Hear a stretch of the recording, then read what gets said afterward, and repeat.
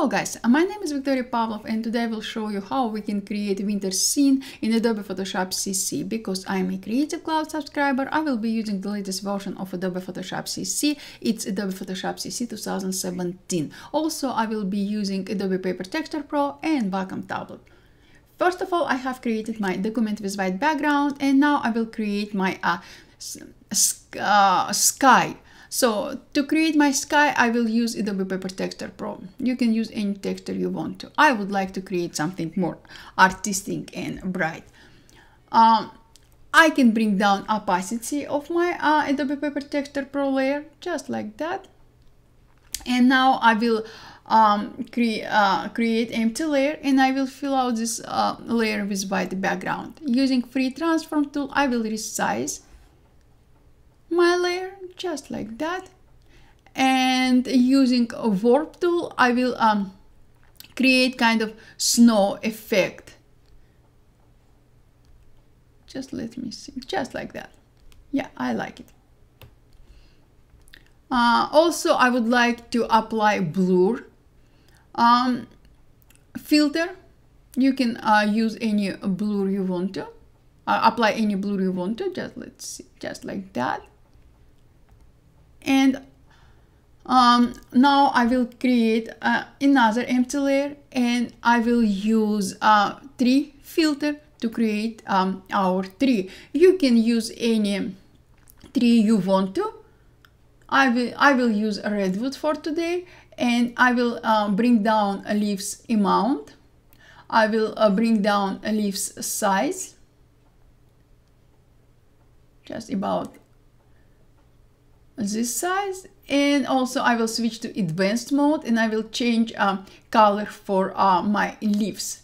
You can change your leaves color to any color you want to. I will use a white color because I would like to create a snow effect. Just like that. And click OK. Because I created my tree using a separate layer, I can modify my layer in any way I want to. Using free transform tool, I will resize and I will move my tree just like that.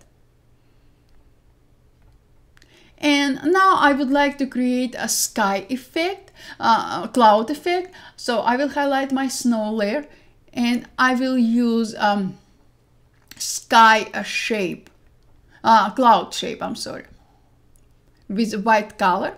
Also, I will apply a motion blur filter, convert to smart object, of course.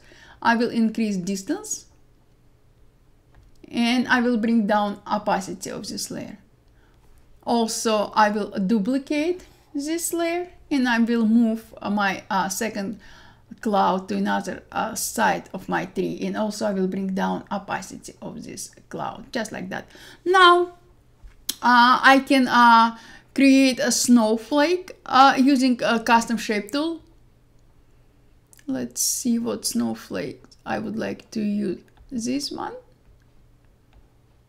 just like that.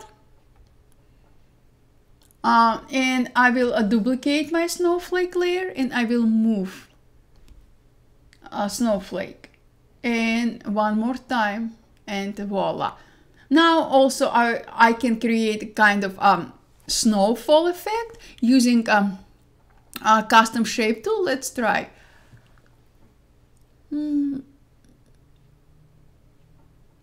Let's try this one. Just like that. I will resize it using free transform tool, and I will use motion blur, convert to smart object, of course. I will change angle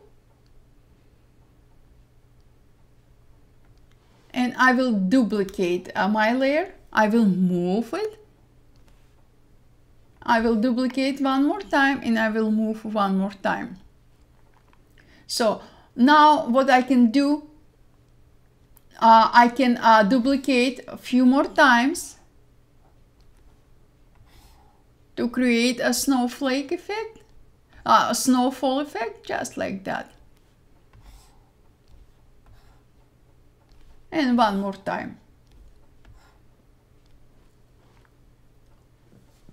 Now I will apply a color lookup. Let's try crisp winter look, and I will bring down opacity of my adjustment. Because I apply adjustment as a separate layer, I can modify this adjustment layer in any way I want to. Also, I will apply curves adjustment, again as a separate layer. And I will bring down opacity of my adjustment layer. And voila! Oh, one more time, I would like to create more smooth effect of my tree. So let me select my tree layer. I will create layer mask, and using a gradient tool with opacity about 43 with black color, I will paint out some part of my tree. Just like that.